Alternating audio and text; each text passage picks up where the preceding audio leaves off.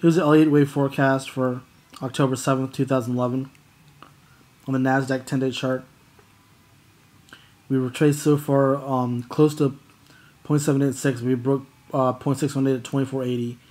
And basically tomorrow could be either a really big, important bottom day where we confirm the bottom, or another day where jobs number pushes the market down into lower lows possibly.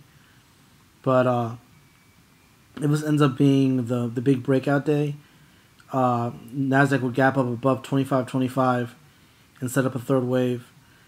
They'll break 25.85, 25.88. So tomorrow could be a really big day, or it could be just another sell-off day.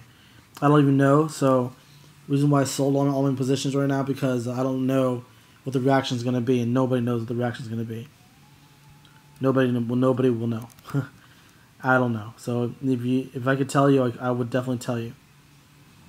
For the Dow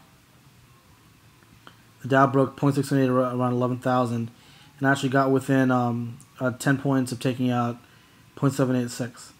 If we can if we can gap up tomorrow in a big rally, that could be a big turning point in this market, because if we react to in a big positive way to the job number, it will not only break 0.786 but probably possibly take out 11,350.